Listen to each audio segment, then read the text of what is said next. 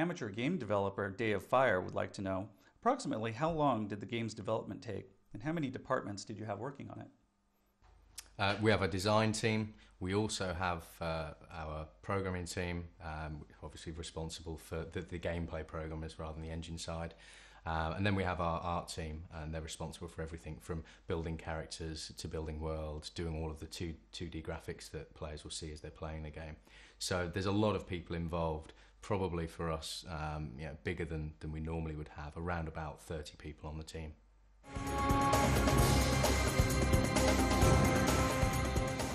Alku Toa of Rahi asks, will we be able to play as the Paraka as well as the Toa? Something that we were trying to obviously keep under wraps was the cool unlockables within the game. But yeah, we are actually going to allow the players to play as the Paraka because they're too cool not to play, basically. The new Toa are amazing, but the new Paraka are also just as amazing, and we can't have them in the game as bosses and not let the player play them.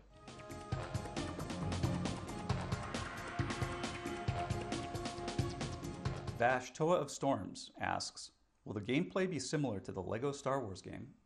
LEGO Star Wars has been a phenomenal success for Traveller's Tales, and we've looked at what made that game so successful, and what we've tried to do with BIONICLE Heroes is incorporate elements that will cross between the two brands to ensure that people that, if they've played one game, they'll play BIONICLE Heroes and they will recognise the similarities, but they're at the same time getting a unique game experience, because obviously Bionicle is a unique brand and it deserves its own unique blend of gameplay.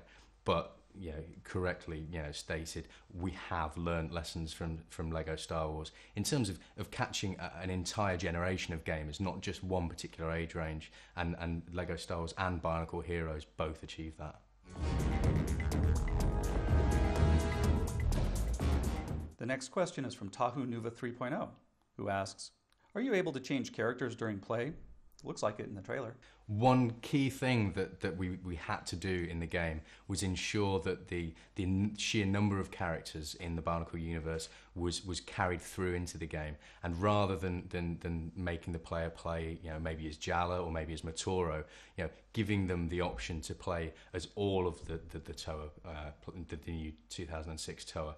And as such, we do let the player play as all 6 Toa, but it's not a choice that they have to make. They get to play all 6 all the time, and that's where the masks come into play. And then it's down to the player to search the levels for the Toa masks. They then get to play as that Toa and get to use their special powers and abilities.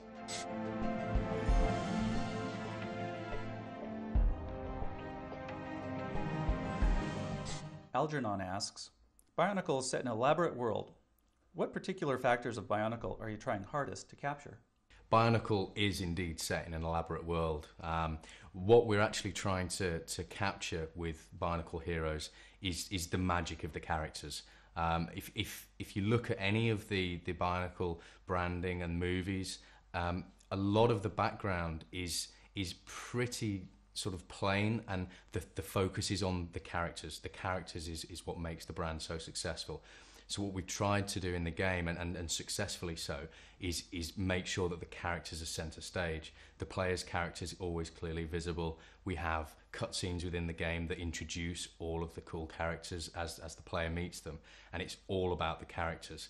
What we've also done then is made our backgrounds really stand out. And when you play the game, you'll see there's geometry, there's architecture, there's just imagery of all these various characters from the 5 years of Bionicle embedded. You've rocks shaped like Paraka heads. You've got huge sort of monolithic sort of structures that look like Vaki, and it's all really to tie in the fact that it's not just an island, but Voyanui is a Bionicle island, a magical Bionicle island.